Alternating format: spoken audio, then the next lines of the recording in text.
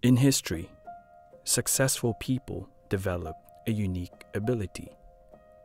One of those skills are self-meditations, keeping a tab or journal for themselves.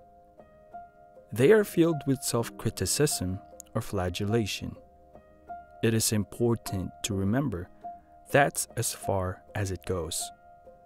No self-sacrifice required, no paying penance, no self-esteem issues from guilt or self-loathing. We never hear them call themselves worthless, nor they starve or cut themselves as punishment. Their self-criticism is constructive. No need to be overburdened.